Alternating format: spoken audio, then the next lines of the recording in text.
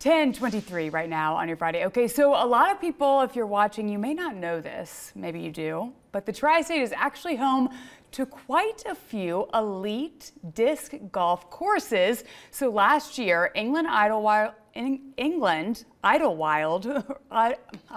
oh my gosh, is it Friday? Park, they hosted the National Disc Golf Pro Tour, and the feedback was so good. Guess what? They're deciding to come back. So we're talking here with Adam and Stacy. So Adam, let's start with you because you said that you've been big in kind of the disc golf world for decades now? Yeah, since I was 16, 34 years. So for folks at home who are watching, because I said I'm very new to this, I've only just kind of seen disc golf around where I live, but tell folks at home, what is it really? If you're not familiar. It's basically an adaptation of golf. Okay. We just use different tools. It started with Frisbees in the 50s and it's evolved to discs that we use today. Okay, so, and obviously it's quite competitive. Very. Yes. Yeah. And so tell me a little bit about the upcoming, I know that I totally botched where this is going to be, but you were saying that this is like, the reason I wanted to make sure that we get it right and get it out there, because you're saying this is #1 in the whole state? Yeah, so England Idlewild Park, Yeah. we've been hosting the event there. This is our 8th year on the tour, even though the tour has only been for 9 years.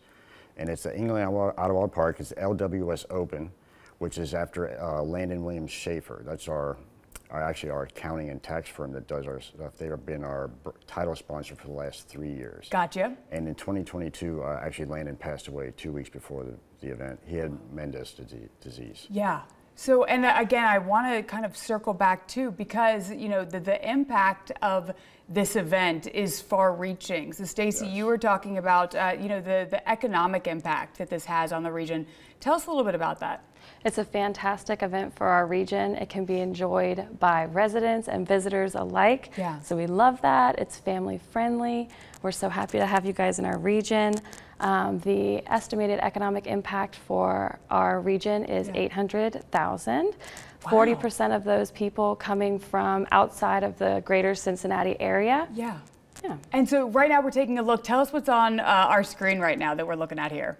Oh, these are some shots from previous years.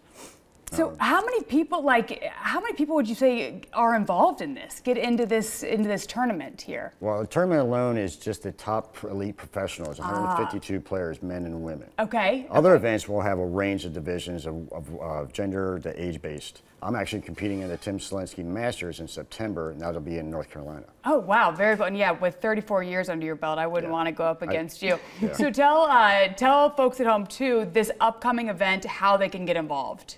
Well, you can go to dgpt.com, Disc Golf Pro Tour, or our event site, lwsopen.com. Perfect. And so can people still kind of, at least, I mean, they could come out to watch, right? Yeah. Okay. We have general admission is fairly cheap. You have single or 3-day passes. The VIP passes sold out in minutes, months ago. Did they really? Every year, yeah. And so when is this taking place and exactly where, one more time? The competition starts on August 9th, 10th, and 11th. So it's 3 days of competition. The rest of the week is closed for practice rounds. But we have a lot of vendors, food vendors, disc vendors.